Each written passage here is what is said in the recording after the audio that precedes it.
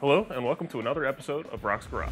I'm your host Dan, and today we're going to be installing part number DASH-1005 and DASH-1001 on this 2013 Club Car DS. Let's take a look at the parts and the tools we're going to need for this installation. So included in our kits are the dash itself, mounting hardware, and the ignition spacer, the center console, the mounting hardware, and the cup holders. Now, our dash has the part number DASH-1000 installed in it. That's our universal dash pocket. That is installed in the location where you would place your radio if you were to install one. Now let's take a look at the tools we're going to need for this installation. So the tools we're going to need for this installation are cordless drill, 5/64 and a 9/64 drill bit, number 2 Phillips head, an extended number 2 Phillips head, number 2 Phillips head screwdriver, number 0 Phillips head screwdriver, a 1/4 inch drive ratchet wrench, an 8mm and an 11mm socket, a 1/2 inch drive ratchet wrench with an extension, and a 15/16 and a 1 inch socket, a panel remover tool, a rubber mallet, a tape measure, work light, and some wire snips. Now that we've taken a look at the tools, let's go ahead and get started. Before we get started, I want to go over a few safety precautions. I want to make sure that your cart is turned off, your parking brake is set, and your tow run switch is switched to tow if you've got one. Now we're going to move to the front of the cart and get started with our installation. Our first step in this installation process is to go ahead and remove the steering wheel. Now there's 2 8mm bolts on the back that got to come out, and then the front panel comes off and we can remove the steering wheel assembly. Before you get started on that though, you want to make sure that your wheels are straight so that when you put your steering wheel back on, everything stays aligned. If you're having issues removing your steering wheel, you can either use a rubber mallet or a hammer and a block of wood to go ahead and assist you in removing it. Now that we've removed our steering wheel, we're going to go ahead and remove the center portion of the dash with the 2 Phillips head screws on either side.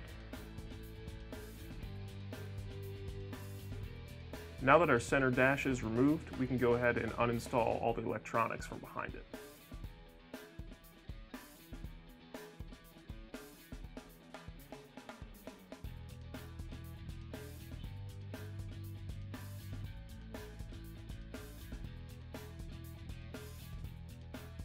Since our cart came with cup holders, we're going to go ahead and remove those at this time.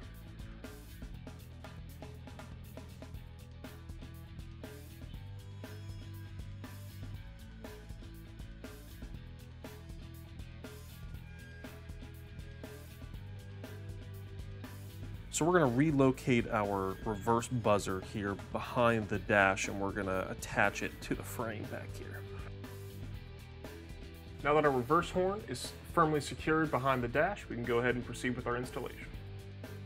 Before we go ahead and install the dash onto the car, we have to put the collar on the ignition key. Our next step now is to put the dash over the steering column. We're not going to attach it just yet because we still got to put the ignition key through it. Once your ignition switch is installed and your cover plate is put on, you can go ahead and dry fit the dash underneath of the aluminum trim ring.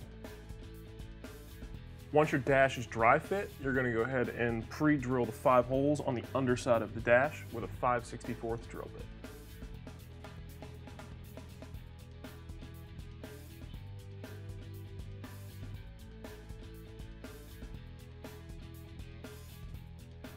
Once your holes are pre-drilled, you can go ahead and secure your dash with the provided hardware.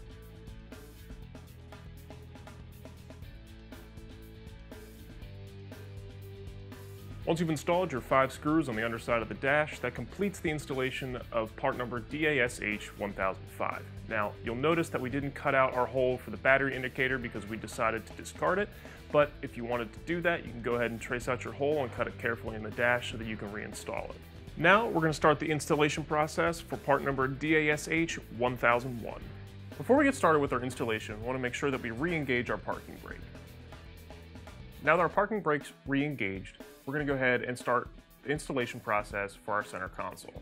Center console is held in by 4 screws, 2 in the top and 2 in the bottom. So we're going to place the console about 1 inch away from the gas pedal, and then we're going to drill our holes and secure it with the provided hardware.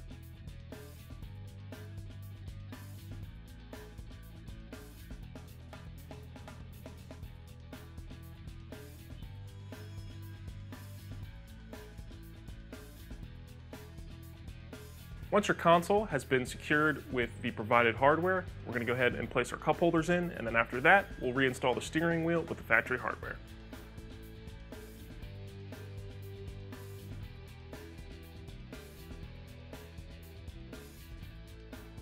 Now that our cup holders and our steering wheel are reinstalled, that completes our installation of parts DASH-1001 and DASH-1005. Thanks for watching this episode of RHOX Garage, and I'll see you next time.